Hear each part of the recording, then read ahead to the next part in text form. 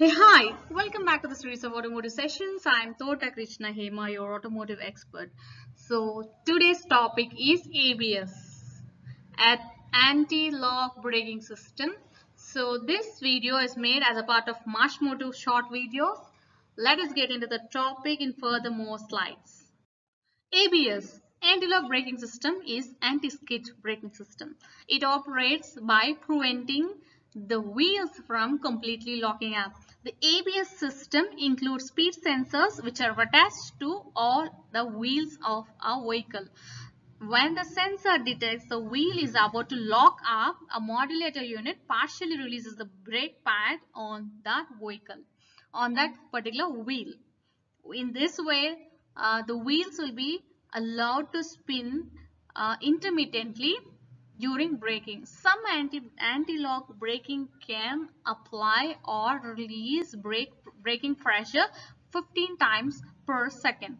So this enables the driver to steer the vehicle even during braking also. So which helps the car not to collide with the obstacle in the straight path of the vehicle or not to fall into the pit or valley in the straight way of the vehicle. So I just wanted to explain it in other terminology in terms of hydraulic pressure. So ABS is an ECU which has a microcontroller in it and which monitors the rotational speed or the speed sensors it will have with all of the vehicle wheels.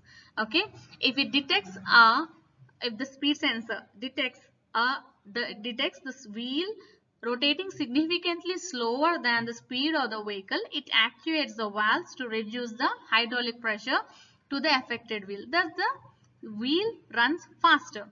Similarly, if the wheel runs faster than vehicle speed, it decreases the hydraulic pressure and it increases the hydraulic pressure and slows down the wheel.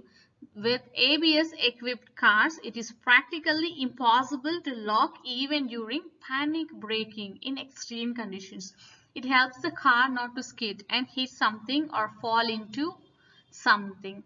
With this, I have completed my topic. If you like this concept, click on the like button. If you want furthermore automotive videos, subscribe to my channel. Thank you.